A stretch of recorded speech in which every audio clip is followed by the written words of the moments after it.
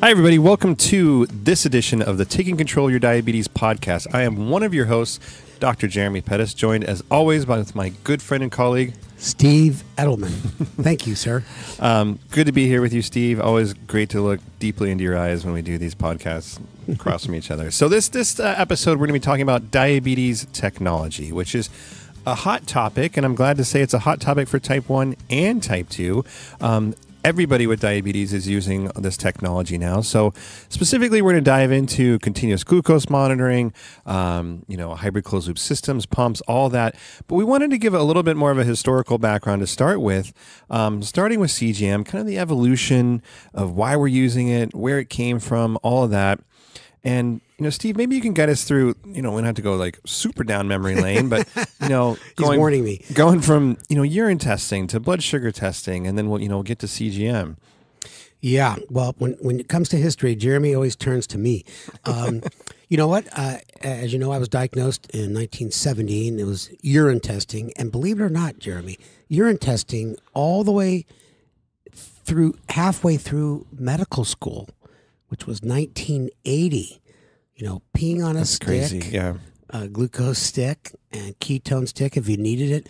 And in the very beginning, we had that little chemistry set where you put the little tablet into a test tube, 10 drops urine, 5 drops water, or vice versa. And it was, and to think about this, it didn't give you a number. It just gave you, you had a little bit, you had a medium, you had a lot, and you held it up to a color code, and you were supposed to adjust your insulin. You never did. Mm-hmm.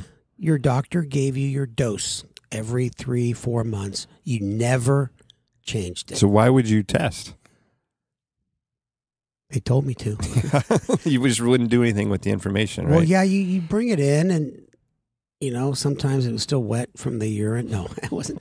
But, typically, when you came in to see your doctor, you went to a clinic, they draw your blood, and he pretty much made a decision on that one blood sugar in the laboratory on that one clinic day. Plus, if you had your logbook, you'd have +1, +2, +3, +4. Jeremy, it was just bad. So bad. And I'm not, this is not to get sympathy, but I did have many years of high blood sugar, and probably the cause, not probably the cause of some of my complications today. So, and then the early 1980s, home glucose monitors came out, and even when they first came out, you had to put a drop of blood on a strip, wipe it off after 1 minute, and then hold it up to a chart. And I'll just say that the thing that really bugs me about that time period, all the endocrinologists, not all of them, but a lot of them say, hey, that's too much information for patients to get. Don't tell them what their blood sugar is. So what was it like getting your first blood sugar meter? Do you remember that? Were you excited? Were you like, I can't wait? Like, did you go to a store? Like, what did you do? It was like getting my first CGM or your first CGM. Yeah. It's like, oh my God, you get an actual number. And, we didn't know if it was accurate or not, but who the hell cares? You got a number.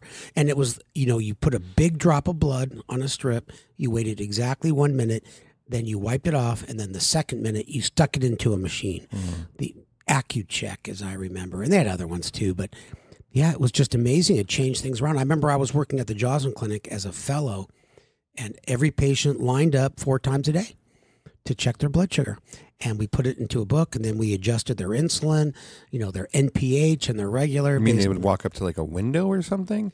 Yeah. Well, that wasn't a window, but it was like, but they got in line. Okay. And there was a bunch of nurses and us fellows, and they got their blood sugar checked, then the next person.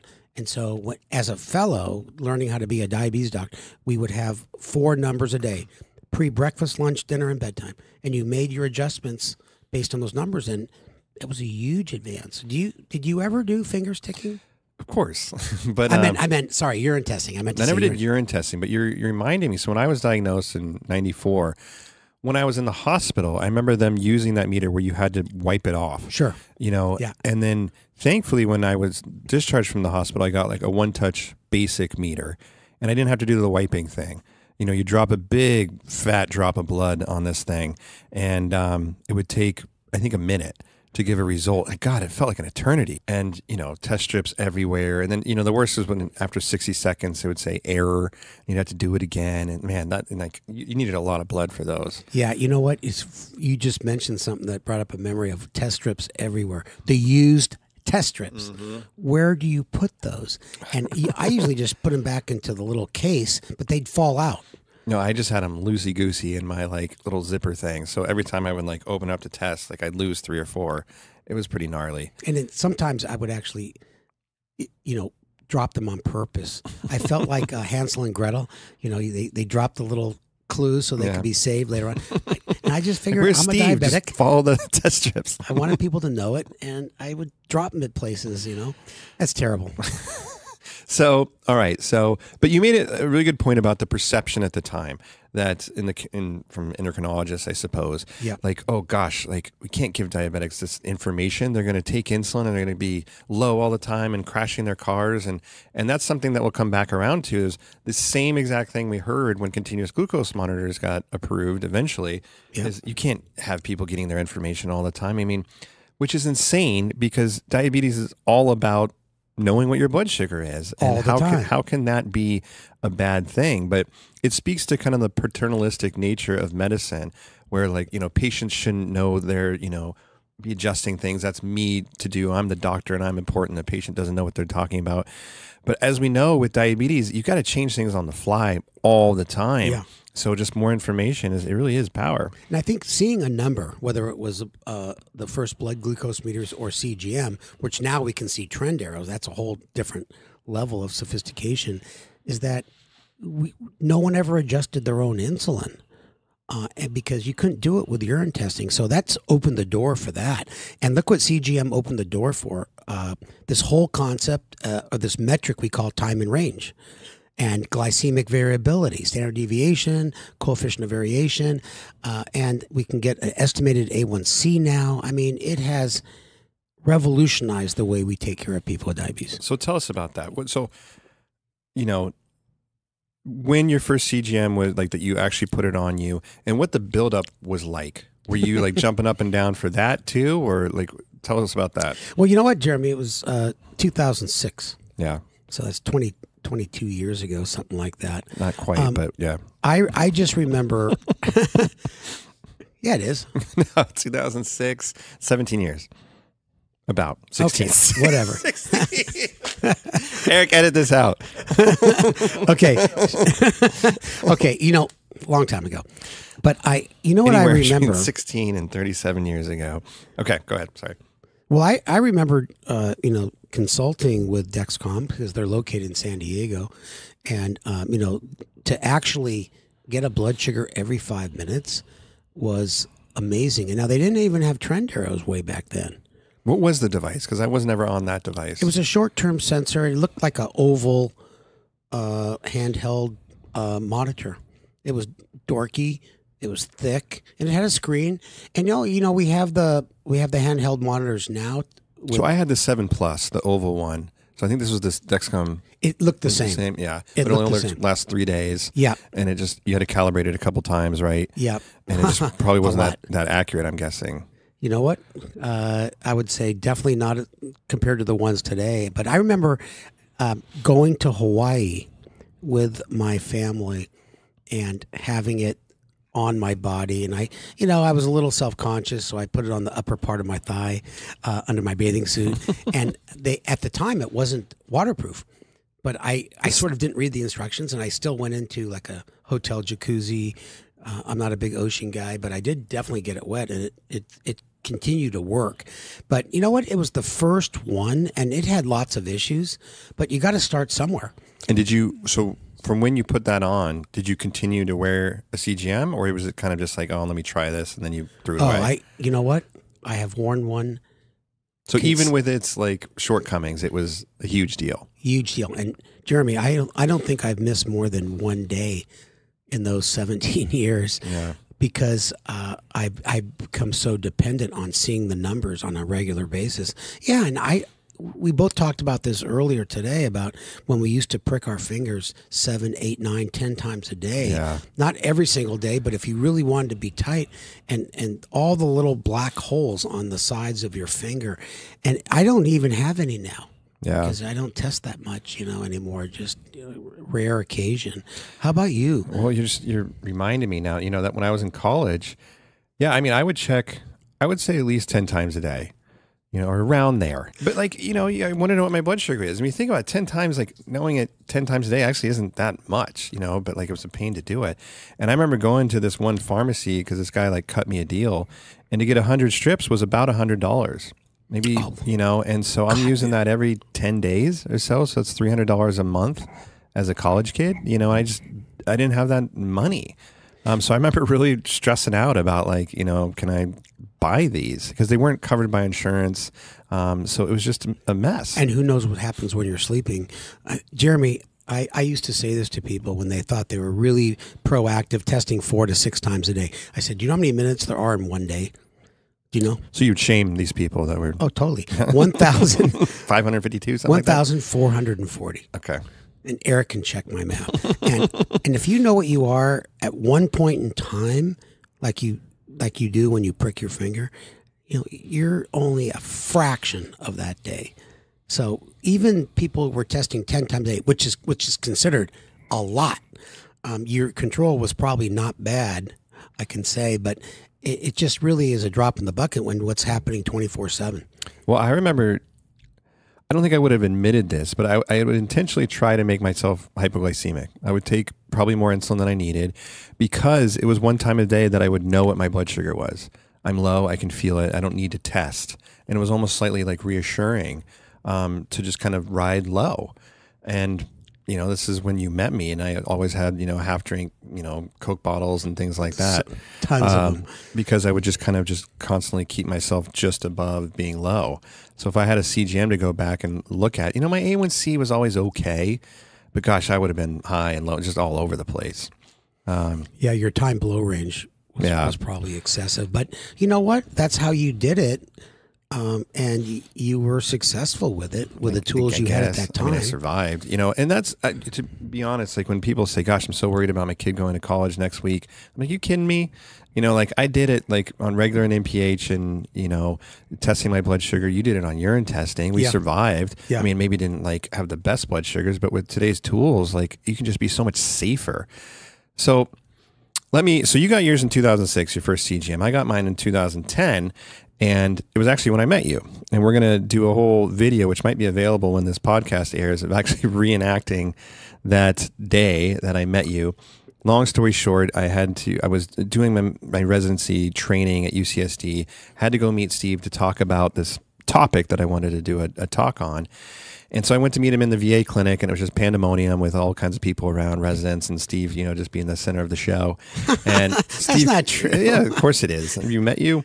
So then, we didn't talk about what I wanted to talk about at all, which is completely fine. You met me and said hey, you have type 1, what kind of pump do you use? Oh, I don't use a pump. I use regular NPH. You just, lost your mind. You asked me if I was on a continuous glucose monitor. I had no idea what you were talking about. Yeah, that's when I lost my, you lost your mind, and you just, it was pandemonium. Then you were just roasting me in front of everybody. It was, you know what? You always say that, but, maybe it came across that way, and I apologize. But you came in. You're resident, can be chief resident. You're gonna give a lecture on the history of type 1 diabetes. And my time was tight, much tighter back then. And best time to meet people was during clinic. When the people were presenting. And then later on, when you told me you're going to go into cardiology, that's when I really lost it. And thank goodness I talked you out of it. Yeah. Well, my therapist says I'm almost over it. 3 more sessions and I'll be good. But anyways, so during that meeting, you said, let's get you on a continuous glucose monitor. And it was pretty quick. It was that guy, Ken, that was, the Dexcom rep. You set me up with him. He came and met me.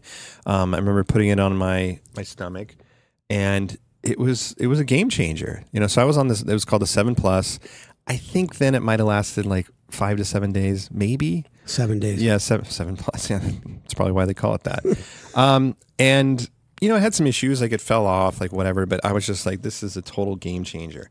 And I'll say that not only was it a game changer for my blood sugars and just having insight into, my glucose. It was also a game changer in how excited I was about diabetes, that there's this stuff going on, CGM, pumps, all this stuff. Like there's actually stuff we can do now. So, I mean, that's my own personal story that I, was cool about it. But yeah, just being able to see your blood sugars was incredible.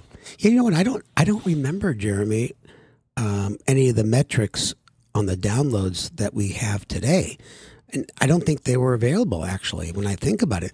I don't even remember trend arrows, but at some point they did get trend arrows. They had trend arrows for sure on the receiver. I don't remember you could download it for sure, because I remember I sent you my numbers. No, you could. You definitely could, but it wasn't as good. My numbers were pretty good because I knew you were going to look at them. And I was like, well, geez, I better try to tighten this up. And I impressed you, I guess, with my blood sugars. But anyways, so that was 2010. And it was pretty shortly after that I got involved with TCOID, maybe the next year or two. And you initially had me kind of do some talks on technology, on CGM and, pumps and stuff like that. And I remember very vividly doing some of these early conferences, specifically this one in Sacramento, which is my hometown. And I got up and did this talk for type 1s on continuous glucose monitors. And back then you really had to sell people on what it was. This is a sensor, it measures this interstitial fluid and it sends it to this reading, and it's important because you want to see what your blood sugars are and all that. And after talking about all these benefits and showing people my device, people were just angry that they couldn't get the device. They said, yeah, we've heard about this, we can't get it through our insurance. Basically nobody had access to this technology.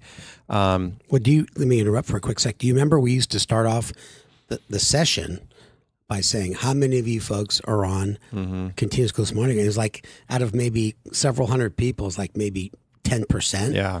And now it's the opposite. Totally. It's yeah, who isn't? Yeah, so sorry to interrupt. No, but I mean, that was just my take. And I was like, wow, and I think because it was still viewed as fringe, kind of fancy technology that is just either dangerous, too much information, or just unnecessary. And there wasn't a whole lot of clinical trial data at that time around it. But of course, over time, we know that people's blood sugars improve. They have less hypoglycemia. Their quality of life improves.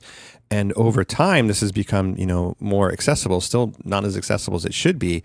But especially back then, it was kind of heartbreaking to see people just have such desire to use these things, and they couldn't. Yeah, unfortunately, there were a lot of ignorant physicians out there at the time. There still are today, much less. But if they don't know about it, they're going to poo-poo it. Mm-hmm. And if it takes fighting with the insurance company, what we call a prior authorization, many of them take the path of least resistance, say you don't need it. Just prick your finger. I don't think there's a single person on this planet that likes to prick their finger, whether it's once a day or 10 times a day. So there was a lot of ignorance. And I think, Jeremy, unfortunately in our society, anything that's new gets a pushback. Any new theories, any new therapies, so I mean, it's just part of the natural history of these. And you got to remember that diabetes was really, and it has been kind of leading the way in terms of these wearable technologies in medicine, period. It's not that common that you have something on your smartphone, for example, that has a real true medical device that people are constantly interacting with. And I think because of that, it was just, again, viewed as kind of some accessory that would be kind of nice. Yeah. Someone said to me once, "Oh, you have a great toy." Yeah, this totally. is not a toy. Exactly. Well, look at you. I mean, you got an Apple Watch that has your blood sugar, alerts and alarms. And I have it on my phone. Yeah, I keep trying to get you to get an Apple Watch. I'm just going to give you one, and you're never going to take it off once I give you one. But yeah, so then for me, and tell me if you agree or not. So that I was in the 7 Plus in 2010, and then there's all the new generations. For some reason, they went back to G4, and then G4 Platinum, and G5. And for me, the next big breakthrough, I would say, was the G6, which was around 2018. And the biggest thing there was that you just didn't have to calibrate it anymore. You literally did not have to prick your finger anymore. Yeah. Which was insane. I hear people say gosh, it was hard for me to let go of pricking my finger. I'm like, not me. It was the first thing I was just like, great, I don't have to do this anymore. Well, it's how confident they are in the CGM device. Mm-hmm. I mean, I got people who still double check their CGM, 4 or 5 times a day. and they drive themselves They crazy. do. It's Number off by one, 20 and, this. and number two, they drive me crazy. And you can't really compare them. They can't. You don't expect to be exactly. Plus, there's trend arrows. There's lag time. Anyway, I mean, people have to feel comfortable doing that. Oh, you know what? I could go 6 months without pricking my finger. Yeah. No, but I think everyone listening that uses CGM should know that if your symptoms don't match the number, the CGM sensor can be off. Mm-hmm. And it's always good to have a meter, in case your CGM goes down or I had a bad sensor the other day and it was just terribly off. I pretty much just dumped it because it went bad within the first 24 hours of putting it on. And that's probably the time when they can go wrong, the most common. Yeah. So once you get past that first, second day, if you're cruising, you're cruising, And I remember around this time, I saw a patient in the hospital, about a 20-year-old kid or so, newly diagnosed type 1, and we were able to get them on a Dexcom in the hospital. And I remember thinking, gosh, this person could essentially go their whole life without checking their blood sugar. I mean, of course, they're going to every once in a while. But what a game changer, to as soon as you're diagnosed, you're on this device, it makes me feel like a dinosaur in a good way. Like, remember we had to prick our fingers. Remember it just sounds antiquated now. Yeah. I mean, it's amazing to me that they can skip all the crap and then they get a CGM their first 24 hours. I mean, there were pediatricians and there probably are some today that say, oh, a CGM is not really for you. Let's wait 3 or 4 months. I mean, you get newly diagnosed with type 1. You're in the ICU for diabetic ketoacidosis. Your life gets turned upside down overnight. Mm-hmm. And all of a sudden, they're saying, you got to watch what you eat. You got to take 3 or 4 injections a day. And by the way, you got to prick your finger and look out for highs and lows. And to me, there's every person with newly diagnosed type 1 should get a CGM within the first 24 hours. Yeah, I totally agree. Well, there's been some great advances, Jeremy. We should talk a little bit about that. Yeah. I mean, you pick one, I'll pick another one, and we can do it briefly. So, here we are in 2022, and, CGM keeps evolving. So, Dexcom, we have the G6 right now. The G7 has recently been approved in Europe, as Steve is well aware. And it hopefully, we had a debate about that earlier, will be approved here in the U.S. very soon, potentially when this podcast airs. I mean, who knows? This is kind of like an any day situation. And they keep improving. It's going to be smaller, more accurate. The warm-up time is 30 minutes. You can actually overlap sensors. So as one is expiring, you can put on the other one. So there's actually no downtime. Much smaller. Much continuous readings, smaller. And I think super cool, the transmitter and the sensor are together in one thing. So there's no more separate prescriptions for the the sensor and the transmitter and all that. So, yeah, I mean, and you look at the Libre. The Libre started off and still continues as what they call intermittent scanning. You got to take the reader or your smartphone, scan it over the sensor, and it gives you a number. It gives you a trend arrow. It brings in all the numbers over the previous 8 hours. But now, also available in Europe is the Libre 3, now approved in the States. Yeah, there you go. Yeah, and that reads a glucose every minute, and you don't have to scan anymore. So that's a huge jump up, I think, for the Abbott series of CGM devices. Yeah. And it's got a better form factor. It's smaller. The insertion device comes as one. And so it's more accurate than the previous versions, and they are waiting for approval to be hooked up with insulin pumps. And we'll talk about hybrid closed loop systems, but the Libre 3, I think, is a huge advance compared to the Libre 2 and the 14-day Libre, which all have the same form factor. Yeah, and I'll say, as far as are these devices helpful or not, that debate is over in type 1 diabetes. It's the standard of care now. We know these devices improve blood sugars, reduce hypoglycemia, all of that. So what that means is that it's getting easier and easier to get these devices into people's hands. It's covered by insurance. Medicare approves it, even like Medi-Cal and things like that. But we're still having that debate a little bit in type 2 diabetes. Where, is it helpful? Who needs it? Is it people just on insulin? Is it everybody? Right now, these devices are generally approved for people with type 2 diabetes that require mealtime insulin. So if you're listening and you're on mealtime insulin, for God's sakes, get out there and ask for a continuous glucose monitor, because your provider might not bring it up. It's still, viewed as unnecessary in, type 2s. I think in the very near future, it's going to be available for everybody with diabetes and potentially other, people that just want to know what their blood sugars are, elite athletes, these kinds of things. The sky's the limit. But thankfully, we're getting it available for more and more folks. Yeah, no, my personal feeling, Jeremy, you sort of heard me say this before, but I think CGM is applicable at all stages of a type 2 diabetic lifespan, from pre-diabetes, where you really have to make an impact on what you eat, how much you eat, and exercise, all the way to oral medications only, oral plus 1 shot of basal insulin, to what you mentioned in multiple daily injections. But and I think that's just a matter of time. I think one important thing I wanted to say is that, it's not like you slap on these things and your control gets perfect. Right.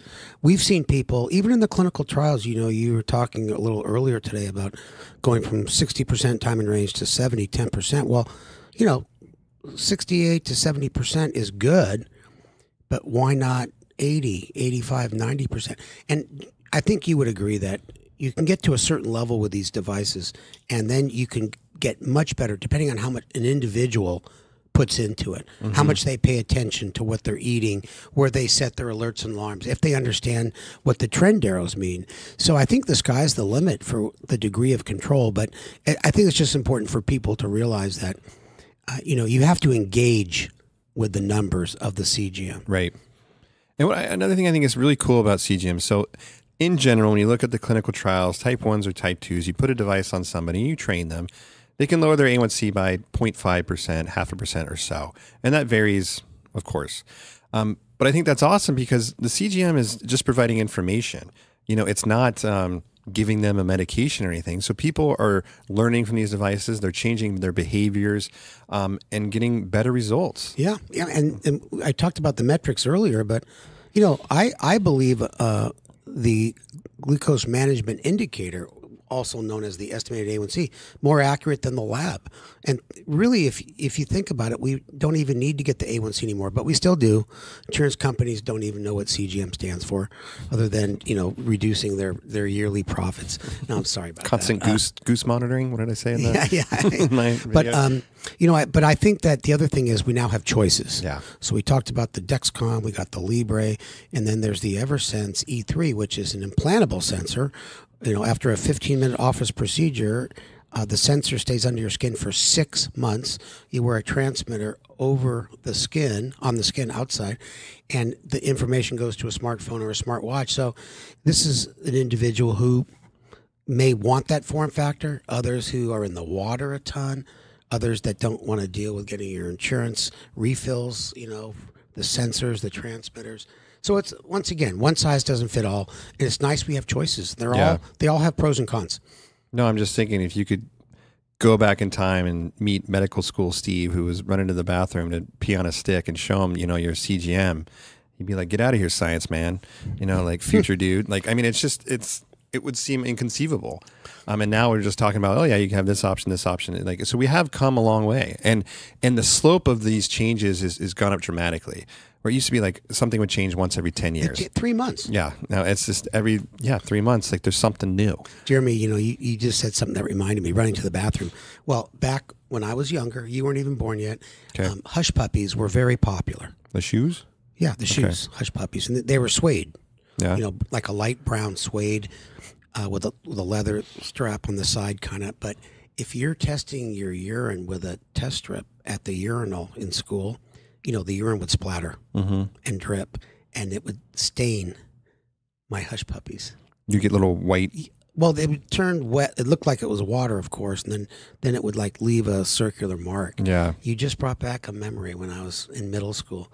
Patrick Henry Junior High, San Fernando Valley. I remember reading stories from Jocelyn back in before insulin, where he would say he could diagnose diabetes at the kid across the hall because with black shoes there'd be little white spots on the shoes where he would accidentally pee on his shoes and it would evaporate and leave a little kind of sugar stain there. I never heard that story, but I believe it. But for you, it's your hush puppies, but so yeah, well, that's why R.I.P. hush puppies. Got to get shoes that don't stain. Yeah. All right. So let's leave CGM. and talk about pumps a little bit. And again, we don't have to go down memory lane too much, but the story with pumps is that for the longest time, they were kind of stagnant. I mean, it was another way to deliver insulin, which had some advantages over shots, but that was kind of it. It was patient preference. And even 5 years ago, when I saw a patient, I would say you can be on a pump if you want. You don't need to. I don't think they offer like super benefits over shots, and that has changed dramatically recently. Yeah, you said it exactly right. It came down to personal choice. It was a way of delivering insulin. You had your basal rate, which took the place of the basal insulin, and then you give yourself boluses, all based on either finger sticking or continuous glucose monitor that did not communicate at all. Now, there is no memory lane when it comes to hybrid closed loop systems, because the first one by Medtronic, the 670G, was just a couple years ago. Yeah. And since then, now we have four choices on the market, and with different form factors, different type of pumps, but they all work the same way in general, is that somehow the continuous glucose monitoring data gets to the pump. There's an algorithm that will modulate the basal rate depending on the predicted blood sugar and the insulin on board to keep your blood sugars in range, 70 to 180. And of course, all the algorithms, Jeremy, are proprietary. Mm-hmm. Like if they told us, they'd have to kill us. And that's the secret. Their algorithms are all different. Yeah. So don't you think that's the single greatest change in the last half decade? For beyond? Sure.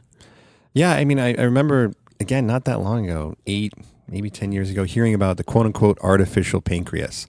And if you ask people back then, what is an artificial pancreas? A lot of them would say, well, you got to have some surgery and some, cyborg implantation or whatever. And no, it's just a CGM and a pump that talk to each other. And I still felt like it was science fiction. But where we're at today, we have multiple systems, Tandem, Omnipod 5, Medtronic has one, looping. We can go through those a little bit in detail if you want. But basically, if you're on a pump these days, chances are you're going to be on one of these systems that's modulating insulin. And the biggest benefit of these has been the overnight control. And actually, I remember the first system that I went on was, Loop, which is an FDA-approved device. But basically, people, this is maybe 10 years ago, found out a way to hack these pumps to, put these algorithms on it to make them be kind of smart pumps. And the very first version of this is that you had to take an old Medtronic pump. There were certain models that worked, and you couldn't really find them anywhere. And these things were selling on eBay for like thousands of dollars because all of a sudden they became valuable again. And I had a patient that gave me one. It was a woman. It was this like bright pinkish, purplish, Medtronic old pump that she gave me, and it only held 180 units. And I set it up with Loop, and it worked in terms of like automating insulin delivery overnight. And I remember one of our friends, Ian Bloomer, when I first went onto it, and he said, "Well, how can you sleep at night, like knowing that this thing is like just controlling your, or giving you more or less insulin?" I said, "I sleep great." It's, I don't have the highs, I don't have the lows as much. I wake up in like a good range. I, again, am comfortable kind of handing over that control. It takes some time to get like used to it. But man, it's nice to have, especially when you're sleeping, something just kind of in the background taking care of stuff. Yeah. I mean, when I think about giving up the control, you have a pretty good safety cushion. Your CGM alerts. Mm-hmm. Yeah, and you got me calling you when I follow your blood sugars and you go low. You have your alert set. So if for some reason you get too much, it goes crazy. It alerts. You treat it, and then you figure out what's going on. But I'll be honest with the listeners. Hybrid closed loops have been out for a while. 4 or 5 years. I don't know about 10 years ago, Jeremy. For the whatever you exaggerate. Well, your math is spot on. So. But I'll tell you what. I have not heard of a single safety issue with any of these systems. Yeah. And patients don't come back saying, "I don't like it." That just doesn't happen. Yeah. There have been some issues with defective pumps, but that's a whole different story. But I'm talking about the Tandem Control IQ, the Omnipod 5, and looping. We would hear about it. Mm-hmm. There'd be reports. There'd be FDA warnings, this and that. And you just don't hear about it much. So, these systems really help people with diabetes. Now, just give us an example. If you were in your clinic and you saw, let's say, 5, 6 patients all on hybrid closed loop systems. Describe your experience. Yeah, we talk about, what their favorite burrito is to eat, what kind of exercise they like to do. I mean, it's just the blood sugars are generally well controlled. People are generally 70% or higher, and there's always things that bother people. Even if you have quote unquote perfect blood sugars, whatever that is, there's always something to talk about, exercise, whatever. But I would say the like air of doom and gloom is kind of like lifted. Like there's just more hope and, people just feeling, I think, better about themselves and their future and all of that. I mean, I don't mean to be too like over the top, but I think it's changed the game. Yeah, I invited Bill Polonsky to come to my clinic. He's a clinical psychologist specializing in emotional and behavioral issues. And he, at the end of the day, goes, Steve, your clinic was so damn boring. But literally, Jeremy, everybody was on some type of hybrid closed loop system, and their A1Cs were extremely close to 7 or below. Their time in range was 70% or greater. Their time below range was minimal, and there was absolutely nothing to talk about. Now, I was just going to say, we have to admit we live in a bubble. We're here in San Diego, we're at a university, people have access to this. Still, the majority of people are not using these systems. So we don't want to paint a too rosy picture. However, the point is, we do. This technology is very, very helpful. And if people are seen regular by a physician, they can do really, really well. I mean, music to our ears would be some of the listeners out there would learn something about this technology and ask their caregiver and go out and get one. Yeah. And then I got to brag on you, Steve. So Steve and I have always been like in a slight competition to, who can get more time in range. And at first I was beating him, and I don't know, for the last year at least, Steve's really kind of like pulled away. And he set this like new goal for himself to get 90% time in range for 90 days. And if you look at the Dexcom Clarity, you can pick the last 2 days, 7 days, 14 days, 30 days. And just like an hour ago, right? Maybe 3 or 4 hours ago. Yeah. You did it. You hit 90% time in range for the last 90 days, which is amazing. Yeah, I was at 90% for 2, 7, 14, and 30, but the difference between 30 and 90 is 2 months. Yeah. So it took a while. And one thing that's important to say to everyone, my control isn't always very good, but I did some tips and tricks with setting my alerts and alarms that I'll go over that have gone over in some of our lectures and our Big One conference. But I haven't done anything that different. Yeah. I haven't said, no, you can't go have a cheeseburger. You can't do this. You can't do that. I might pay attention to the trend arrows a little bit more. Might give myself a correction dose a little bit sooner than I used to. Maybe just be a little bit more careful on trying to avoid huge consumptions of carbohydrates. But I can't even think about anything that I said to myself, no, you can't do that because you're going to wreck your time and range. No, and when you texted me that, I thought that was big, that this is achievable without just being, a complete saint or whatever. And then he sends me this picture. It says, I'm celebrating. And it's a plate with like 5 chocolates on it and still in the wrapper and 1 chocolate that has been eaten. And I'm like, you call that celebrating? It was like 1 chocolate. I was like, go eat like 5 donuts. Like, like you really need to celebrate. That's insane. Jeremy, I did. Yeah. No, with 90 days, my average 133, the estimated A1C was 6.5 and standard deviation 34, time in range 90, time below range 1%. Now, once again, this is a very unusual thing for me. Yeah. And I'm like everyone else. I've had 2-day time in ranges below 60, and as we all know, once you get on that roller coaster, it's hard to get off. Yeah. And so it'll fluctuate. I'm going to try not to drive myself too crazy to keep it there. Right.